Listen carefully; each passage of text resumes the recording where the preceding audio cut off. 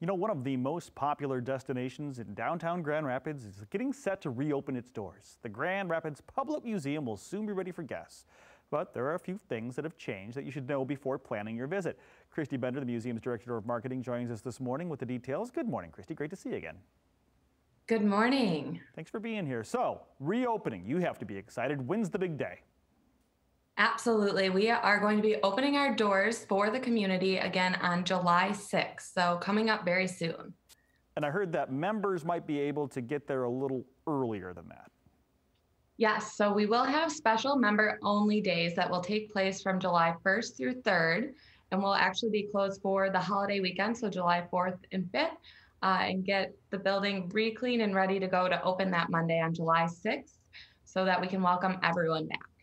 Side note and a sad note, we've spent almost nearly every 4th of July the past few years at the Public Museum. Sorry to hear that we won't be able to go there this year, but good news, that Bodies Revealed exhibit has been extended, correct?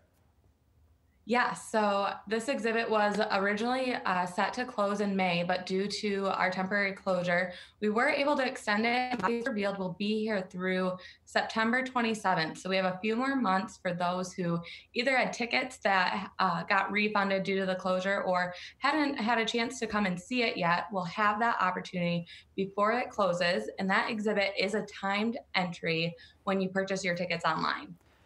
And of course, since the pandemic has hit and COVID-19, all that's been happening, you've been taking this time when you were closed to set up new protocols. What is it going to be, the experience going to be once those doors open?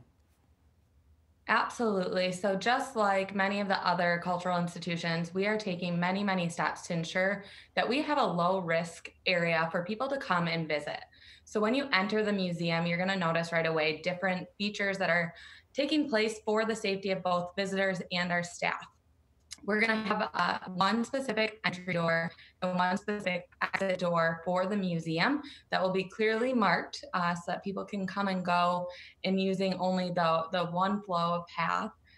We are doing contactless entry, so we are requiring visitors to purchase their tickets online ahead of time.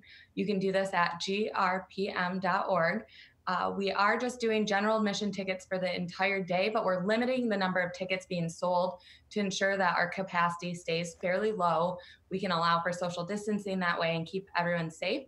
So when you buy your tickets, you are welcome to come into the museum anytime during our normal hours, but of course, Bodies Revealed does have that timed entry to reduce the number of people going through that exhibit.